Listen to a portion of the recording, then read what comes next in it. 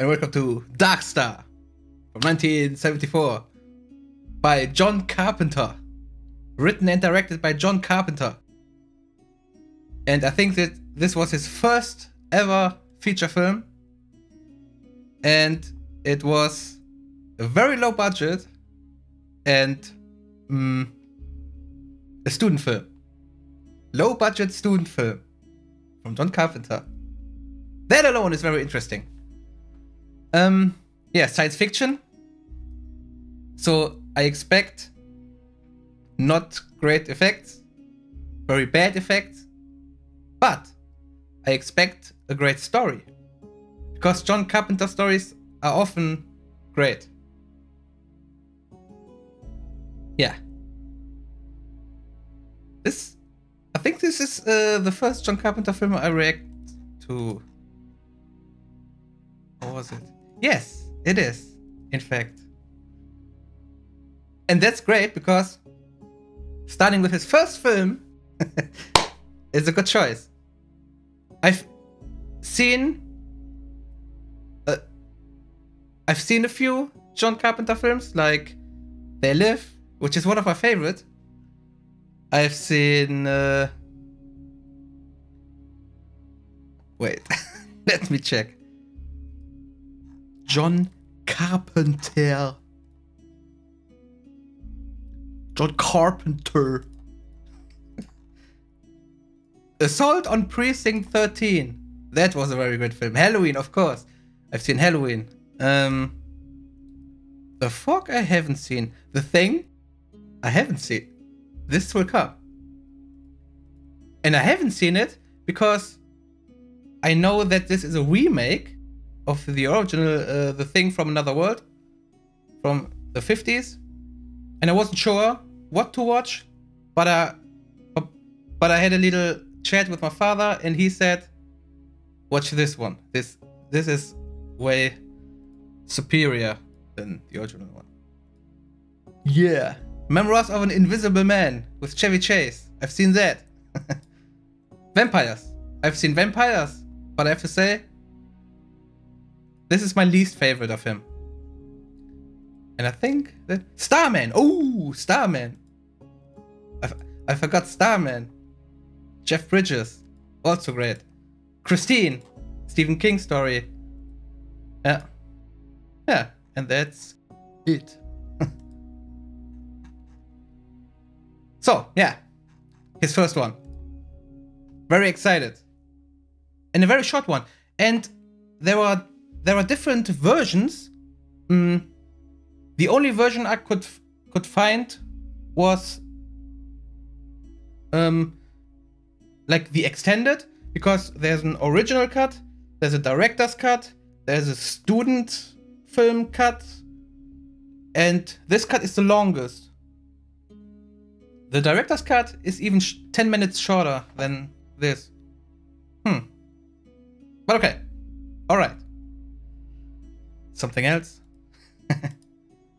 Interesting. It was nominated... No, it won Best Special Effects by the Academy of Science Fiction, Fantasy and Horror Films. So even it was a low-budget student film in 74, it won an award. Interesting. But still, I expect worse.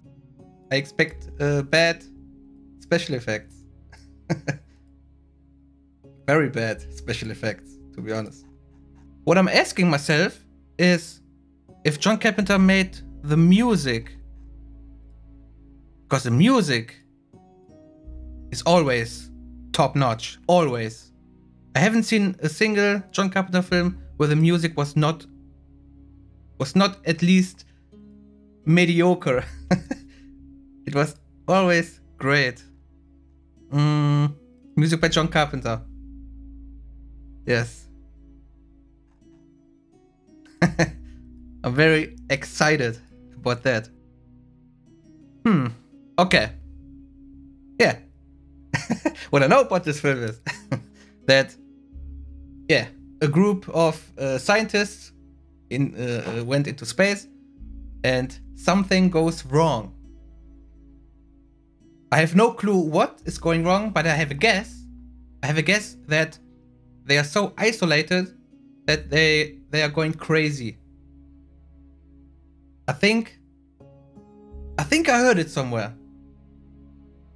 And that's my guess. But of course I'm not but I'm not sure. Okay. Enough said. Just one more thing. Let's rock.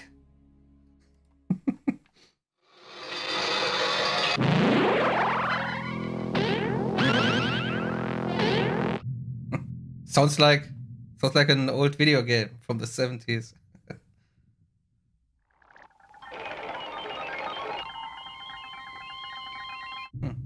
Scout ship.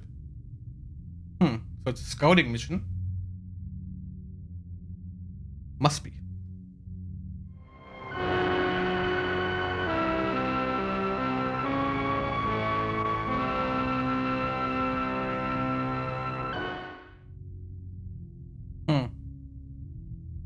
Music by John Carpenter, but here he's using very harsh synthesizer sounds. Pinback, I have that computer reading. It's 9577. It's very tight in there. There's no place to move. This sector is now cleared for colonization. You have destroyed the last unstable planet in this system.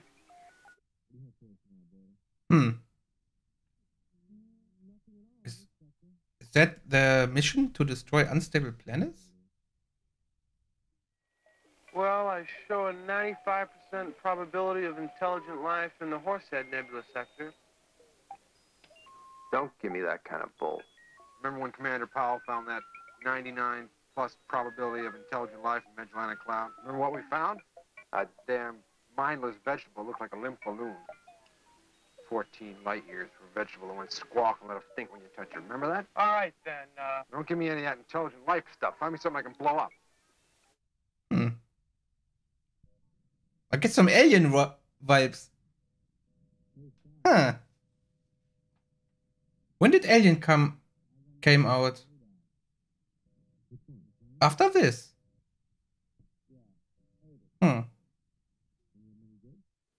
Let's have some music in here, Boiler. Sure thing.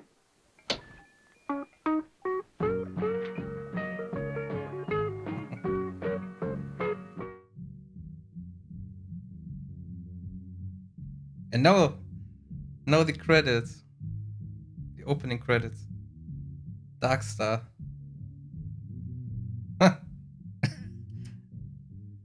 With some country music.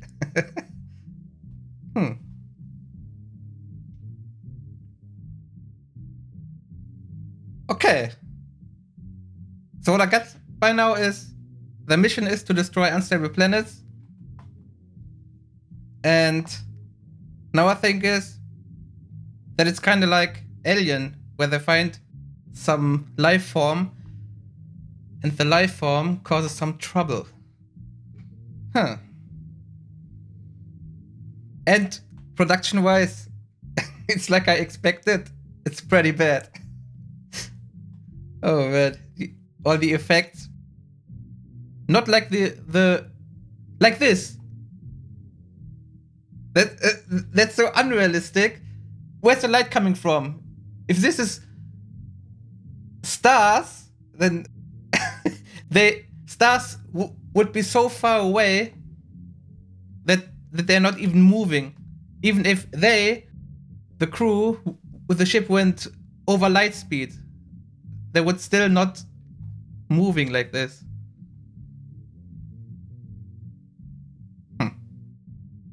Okay, it's a student film. So I don't really care. But I thought that this was more like a psychology thriller or some sort.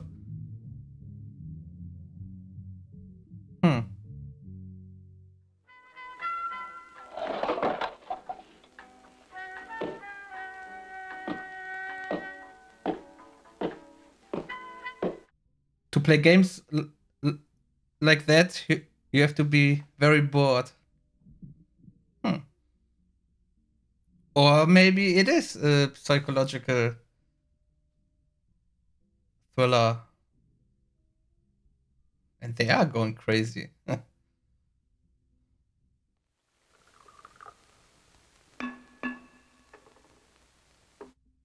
He's trying to make music.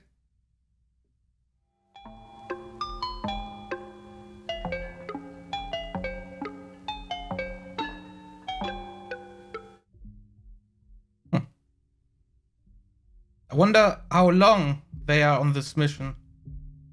It seems like that they are bored for a long time. For a long time. The Phoenix asteroids. Phoenix asteroids. Never heard of them. They're a body of asteroids that circle the universe once every 12.3 trillion years.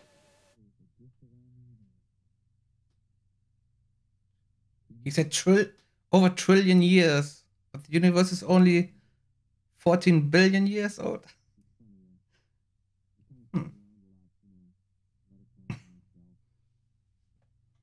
Sorry to interrupt your recreation, fellows, but it is time for Sergeant Pinback to feed the alien. Oh, I don't want to do that.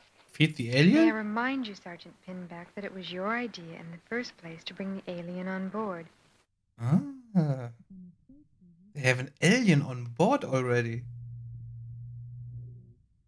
All right, where are you? Come on, quit playing around. Huh. And I guess it was very small, but now it grew. Come on, come on. A beach ball. That's the alien.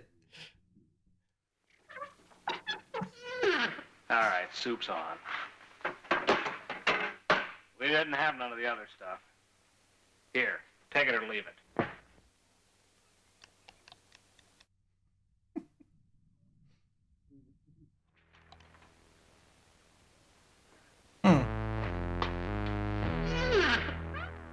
Get back in there. This kind of reminds me of Critters. They also seemed very cute, and then they showed their faces and their teeth.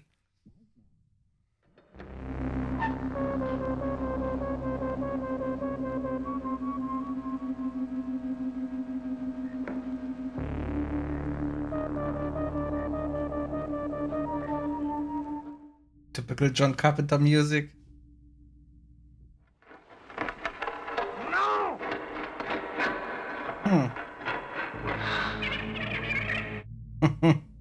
Very intelligent.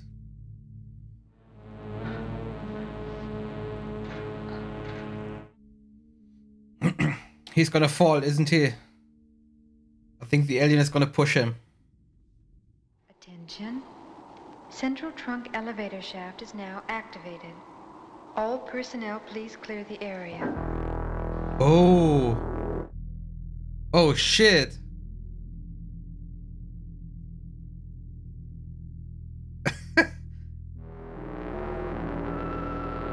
But that could work. Or maybe not.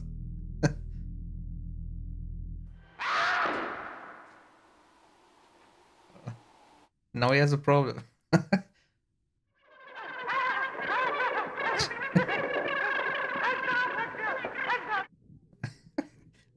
That little rascal. Elevator descending. Please clear the shaft.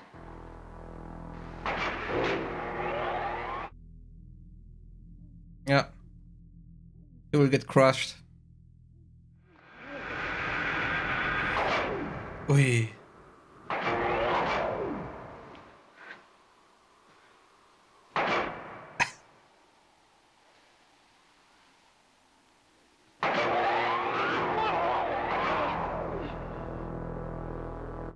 And there's no emergency ladder or doors to get out. Very Very strange design. And what's the purpose of the elevator? it's just going up and down for no reason.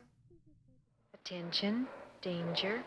You will Automatic charges will now blow the explosive bolts in the floor plate unit. The plate will disengage from the floor in 5 seconds. you will be cut in half, will you? Please leave the elevator immediately. Oh no. Oh my god. What the fuck? Is this a comedy or what?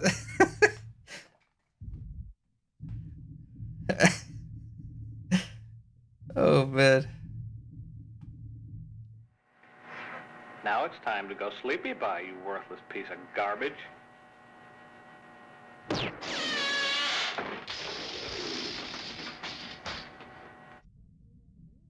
So now the alien is dead? Just like that? Huh.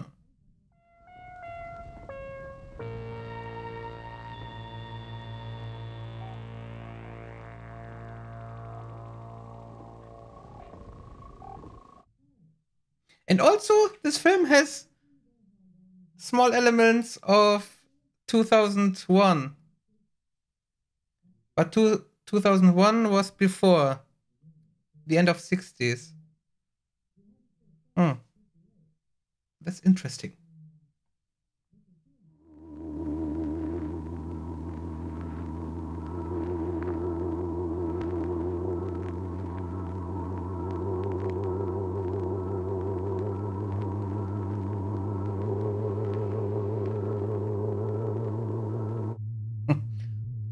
What the film is doing great is making me uncomfortable. And nervous. I don't know. Because the music is always like very dark and mysterious. But the story is very all over the place. And I'm still not 100% sure where this film is going. Attention, Uh-oh. attention. The laser has malfunctioned. Under no circumstances enter the path of the beams. To do so will cause a...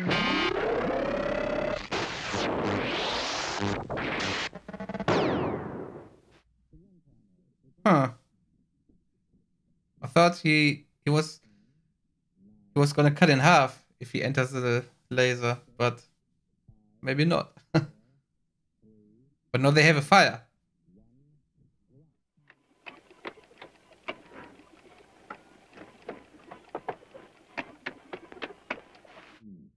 And he's like a DJ on the turntables, doing and stuff and this and that, but the music goes anyway.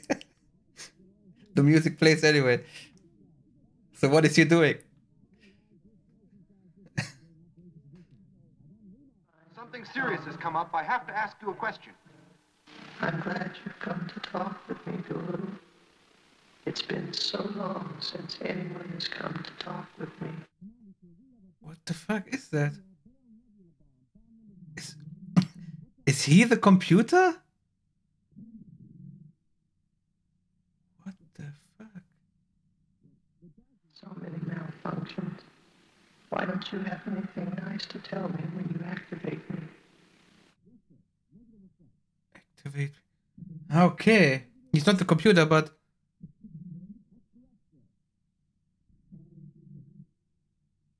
I don't know how to... Commander, hello. Come in. Commander Powell. So he's a commander, but why? Why is he like that? For what reason? We're running out of time, sir. Oh, yes. Well, Doolittle, if you can't get it to drop, you'll have to talk to it. Sir? Talk to the bomb. And it's also funny that they just taped the cords just on his skin. And that's how he's connected to the system. By duct tape. What concrete evidence do you have that you exist? Well, I think, therefore I am. Now listen, here's the big question. How do you know that the evidence your sensory apparatus reveals to you is correct?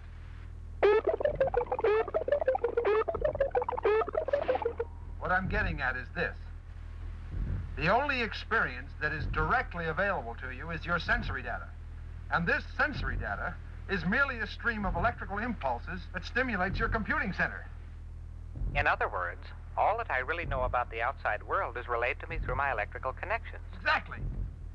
Why, that would mean that I really don't know what the outside universe is like at all, for certain. That's it. Intriguing. I wish I had more time to discuss this matter. Why don't you have more time? Because I must detonate in 75 seconds. And also the music. I like the music. Now, Baum, consider this next question very carefully. What is your one purpose in life? To explode, of course. And you can only do it once, right? That is correct. And you wouldn't want to explode on the basis of false data, would you? Of course not. Well then, you've already admitted that you have no real proof of the existence of the outside universe. Yes, well, So you have no absolute proof that Sergeant Pinback ordered you to detonate. I recall distinctly the detonation order. My memory is good on matters like these. Of course you remember it, but all you're remembering is merely a series of sensory impulses which you now realize have no real definite connection with outside reality. True. But since this is so, I have no proof that you are really telling me all this. That's all beside the point. I mean, the concept is valid no matter where it originates. So if you detonate in 9 seconds. 9 seconds. I must think on this further.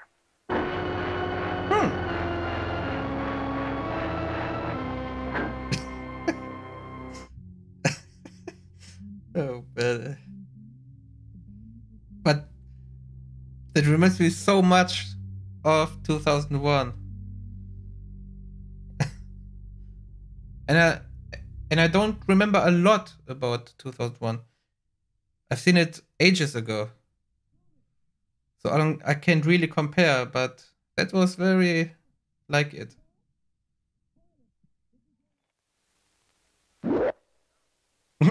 Whoop.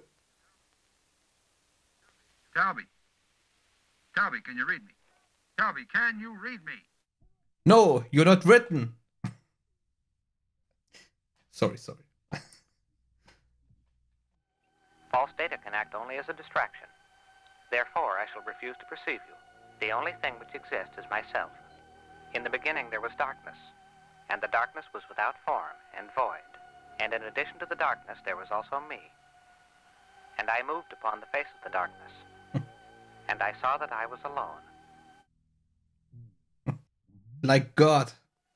Kind of like God. Let there be light. It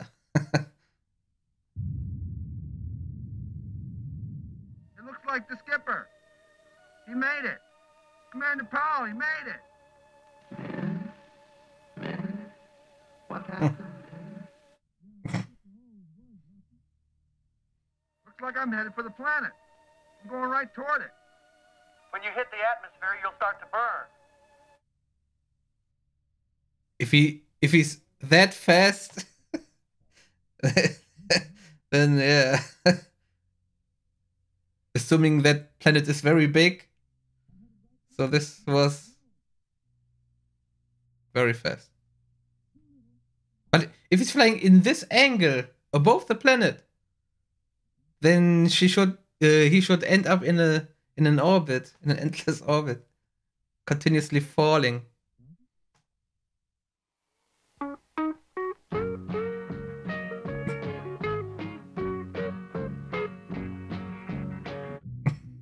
Oh man. With the music. And he's burning. That's it. Oh man. What a strange little film that was. Oh man. The end of Darkstar. That's it. Alright. I have a lot to tell. So, see you in the review. Alright, that was it. That was Darkstar from John Carpenter from 1974. And here we go. First off, what a strange film. It was so weird in so many ways, but entertaining. It also had many flaws, but I was watching the film with the mindset so that I don't care. I was expecting bad effects and stuff like that. So what the hell?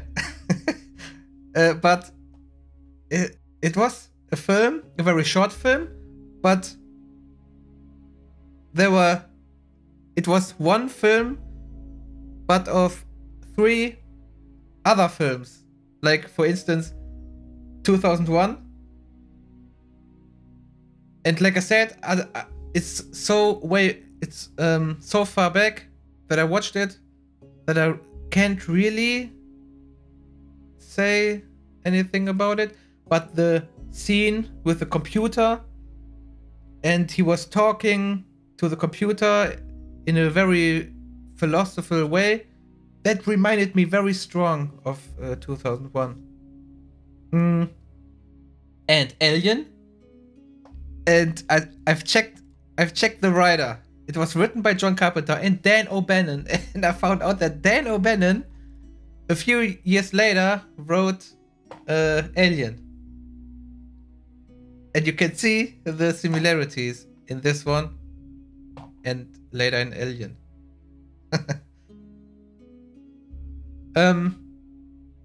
I like the fact that this film doesn't take itself so seriously.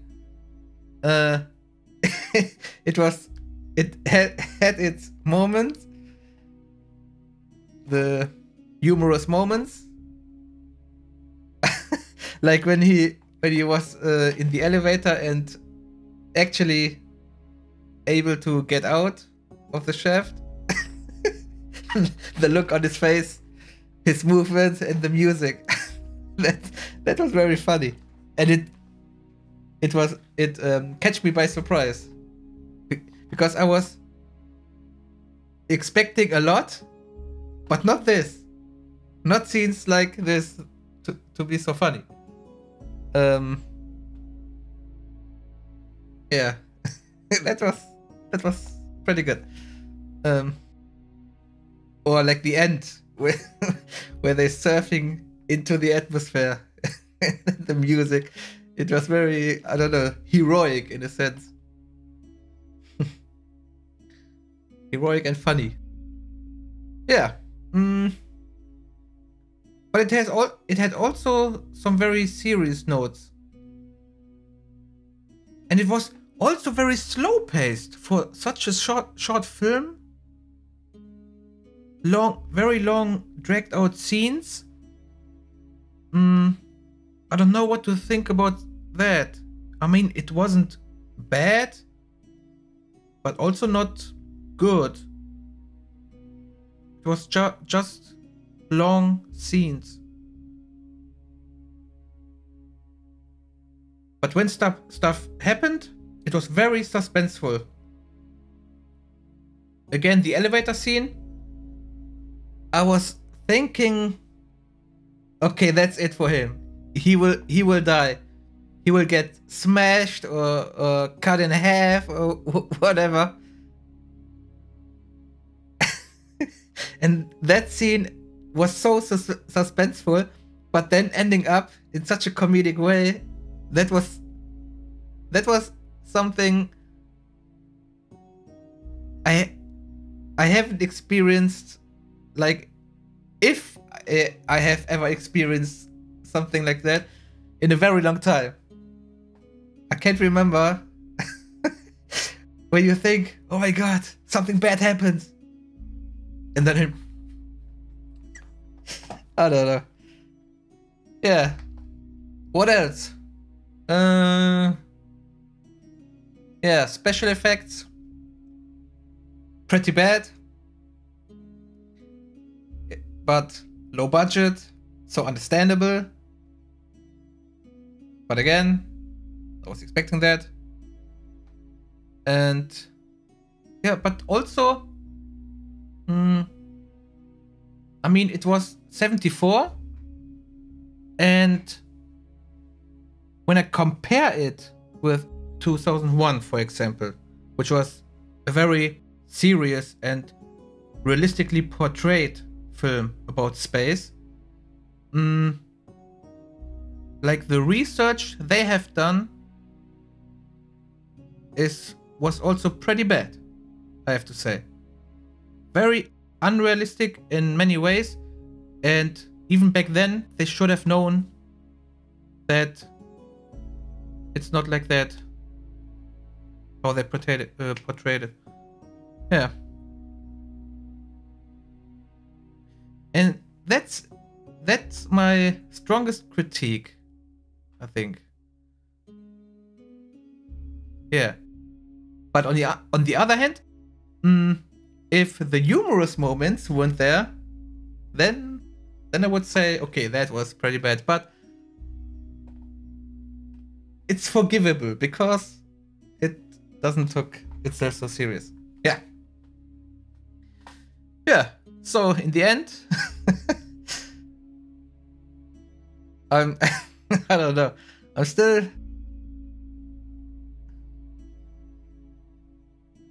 still not sure. The film has ended, but I'm still not sure what the film really was about. It was so messed up. I don't know. Yeah. So, John Carpenter's first film. Pretty good, I have to say. Pretty good. For that budget, for that time, it was pretty good. Yeah. Solid. Not solid. Solid is the wrong word for this kind of film. But, yeah, pretty good. Pretty enjoyable.